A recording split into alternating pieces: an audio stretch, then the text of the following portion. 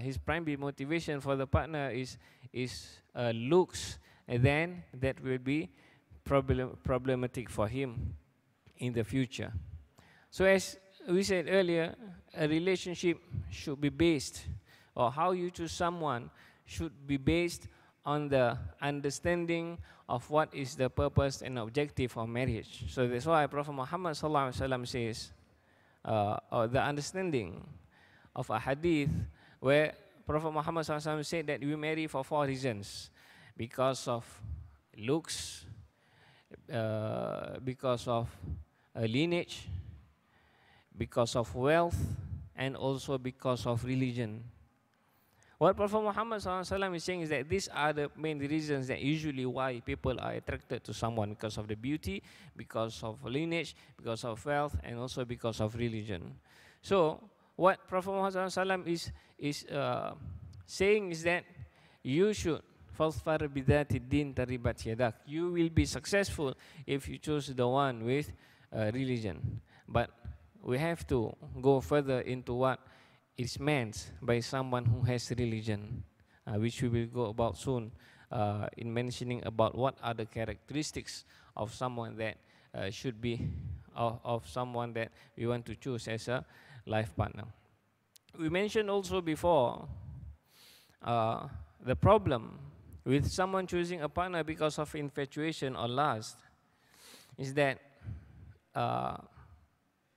this is problematic because it may lead someone to cheat in the future if he does not take care of himself properly.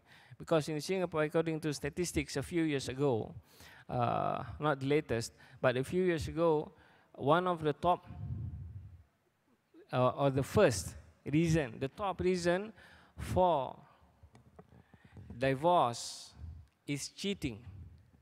To cheat or to be to see someone else or to make love with someone else besides infidelity is the main reason, the top reason for divorces for the past few years. So this is related to what we mentioned about love and also infatuation. As said by a wise person, desire is a fire that eats away decency, in which alone resides dignity. And we go on towards sharing about what are the characteristics that one should seek in someone. As we shared earlier also about religion, what it means by we choose someone who has religion. It is definitely not someone who only has the appearance of having religion. That is not how we judge someone's religion. It is not merely what he looks like. It is not merely how he sounds like. He peppers his speech with verses from the Quran. He peppers his speech with mentioning hadith, narrations from Prophet Muhammad sallallahu alaihi wasallam. But someone with a proper religious understanding and proper practice of Islam. So that means one of the important part of proper religious understanding is that he knows what Islam is about. It is not about a lack of knowledge, because people have different backgrounds, and that may lead to him having lack of knowledge. But the opposite is someone who has a disregard towards religion. That is the one of the things that we do not want in a partner. People who have good regard of Islam, he strives to practice Islam, but he fails at certain points, and that is still okay, as compared to someone that sees religion as something problematic. He sees religion as something that should not be practiced, or he understands religion as something that is not in a different way that is practiced, or someone from a different sect, for example, that may affect their practice of Islam in the future. But it works both ways, because someone may outwardly look like someone who is not religious, but he can be more religious, more filial, and more pious than someone who looks, what we say, looks religious. Looks religious does not necessarily mean that he is religious.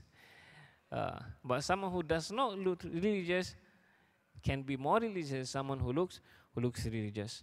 There may be people who are lacking of Islamic knowledge, but that is still okay if he tries and strives to practice and he goes and learns about Islam. This as compared to someone who has Islam but does not bother to pray. There is a difference between someone who has lack of knowledge in Islam, but he goes to study and he tries to practice it, and he fails and stumbles from time to time. That is normal, expected from any human being. But someone who totally say, I don't want to do salat, and gives many reasons to not wanting to practice religion, or have an improper understanding or deviant understanding of what Islam is, or he says that deviant understanding, for example, he says that there is a prophet, or from the Ahmadiyya or Qadiani sect, he says that there is another prophet after Prophet Muhammad sallallahu alaihi wasallam. That is deviant already out of Islam. And people from a different denomination, that does not necessarily is the deciding factor. But why is that problematic? It's because in the future, their daily practice between he himself and his relationship with his wife, and his wife already has norms and practices, how her family practice religion, that may cause friction in the future. So there is another guideline in Islam about choosing a partner, is what is called as Malay, we call it sekufu, or kafa'ah, someone, or is something that means that to be similar in stature in different aspects. So from the same denomination, or in Singapore, alhamdulillah, we don't have that, but in other countries, even between Muslims, they have political loyalty to different groups. That can be a problem, because it happens that if the husband is from a different political party, and the wife is from an opposing political party, and it happens in other countries, not in Singapore, other countries where they fight because of their ideals, they fight because of their support from the different political parties. So it's important to choose a similar, have similarities in different aspects of their lives. So for example, it is not wrong, contrary to what sometimes people say, that someone who is poor can marry someone who is rich. Of course, there is no problem with that. But Islam's guideline is that to be similar in stature and things like that, something that helps them in their future, because it is least possible to cause friction in the future, because it makes things easy when they share the same backgrounds. It makes things easy when they share same denomination of practice of religion. It is easy when they are of the same understanding of Islam. And also, proper religious understanding means that he strives also to always practice and better his religion. From different practices, for example, if the wife is belonging to a family that practices tahleel or reading the Yasin together as a family, and then the husband is someone from the understanding that tahleel is haram, Yasin is haram, to be read only on certain nights, well, it is not a problem for them to marry, but it may cause problems in the future. So when the wife's family, for example, wants to do certain practices, and the husband says, you are my wife, I forbid you to go there, I forbid you to go there, and that will cause problems and also friction in the future. So the objective of the idea or the guideline in Islam of having similar backgrounds or similar stature is that this helps to minimize the friction between two partners. Because we understand, even from people who have similar backgrounds, they will have difficulties assimilating and living with each other. Allah SWT created man and woman different. Men are like this, men like this, and women like certain things, and we have different backgrounds. Sometimes the man wants to do things like this, and the woman wants to do things like this. This one likes shopping, this one does not shopping, this one likes to go on holidays, this one does not. You know, people even from the same background or even classmates from school, they can have problems in the future. What more people from really, really diverse backgrounds, that will be something that needs more work rather than people who are required to have less of an effort. So another key characteristic or attribute that we want in a partner, that one should make it a characteristic that he looks for, is for someone who has to be appeasing and suitable for him. That means that, for example, sometimes young people nowadays, they have this idea that woman has to be like this, like this, like this, because they are already stuck with the society's perception that woman has to be like this. So his identification of what a beautiful woman is she looks like a model in a magazine, or she looks like a model in a newspaper, that woman has to be like this, like this, like this. But in reality, that is really, really not true. So basically the guideline is someone that is appeasing. If you look at her, then it is okay. Someone does not cause you to turn away, then it is considered as okay. Because we have to be clear, especially for people who are not yet married or have yet to choose a partner, and also people who are already married. They have to realize that it's not fair to say that a partner has to remain like this, like this, like this, because it is only natural for someone, people to gain weight in the future. Because to have expectations of what is the society's expectation today of what woman has to be, that is problematic.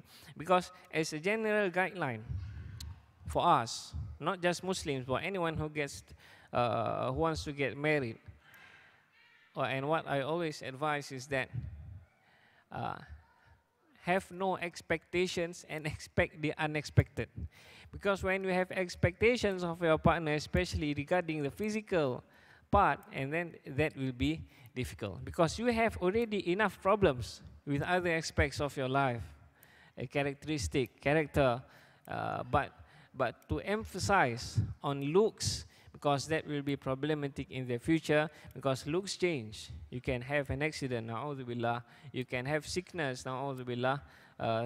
Things happen. So as long as the character, the physical shape, the physical form, what he or she looks like is appeasing, and then that is okay. Another characteristic that should be, it's somewhat related, common sense and maturity and being responsible. So when I say about characteristics in choosing a spouse, how do we assess this? This is an important point. As I said, there is, as Muslims, we have to have a certain way of understanding things. Sometimes we practice certain things, but we don't realize that this idea that we practice is opposite to what Islam teaches, or is contrary to the teachings of Islam. For example, there is a notion that to get married with someone, it helps that you date him first. Date.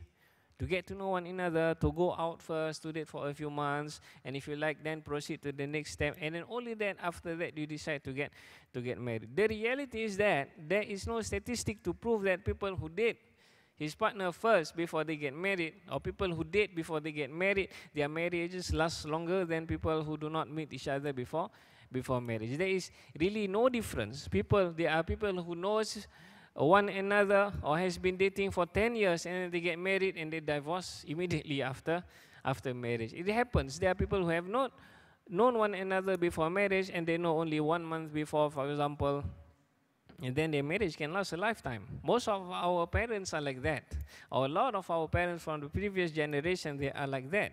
But their marriages last happily ever after. Now marriages, the rate is really high, so it is not really a factor in or to justify to go on dates and to know one another intimately before marriage, because it causes more problems than alleviates problems.